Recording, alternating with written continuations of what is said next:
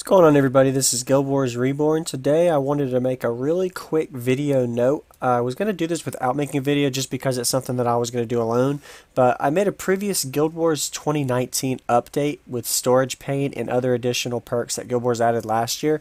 But instead of me just doing this without making a video because people may not know, I figured I'd make a 2-minute video real quick just to show you, hey, if you didn't already, go ahead and look into this because this was something really popular last year. And I didn't really clarify it too much in the update from last year. So what I'm about to do is get another bag, additional bag added to the root, pretty much a bag of holding. If you go to the Great Temple of Balthazar or Embark or anywhere where you can talk to the Zacian Gold Reward NPCs, you go to the Zacian Gold Rewards instead of, well, silver, gold, copper, etc. If you look in here, they added in the update the rune of belt holding and superior rune of holding.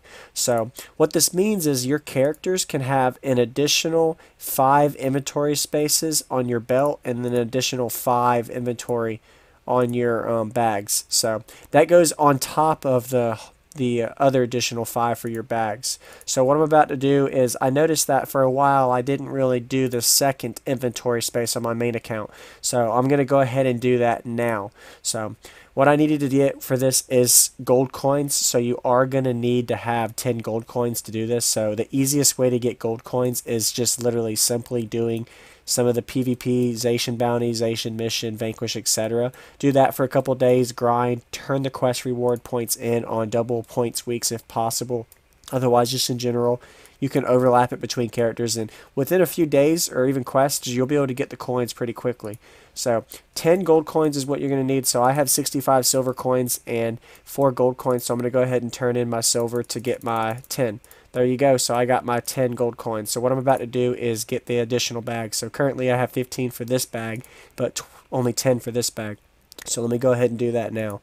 So this is a rune of holding. Double click to increase the size of a bag, and then this is double click to increase the size of your belt pouch.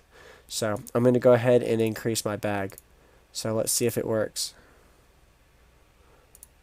There we go. So that's it. So now I have literally 15 slots instead.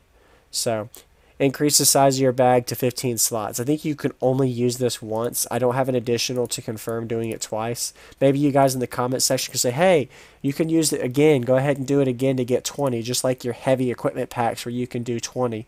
That'd be great. That's even more inventory. So it's kind of annoying sometimes if your inventory is full in the middle of a mission, Vanquish, or Speed Clear, where you just got to trash merch. Every gold or purple item that you merch adds up value. So especially nowadays with Ectos being so cheap, they're normally 2.5 to 3.5K. It's a lot cheaper than it was when they were 10 to 12K. But that's it. Hope this taught somebody something.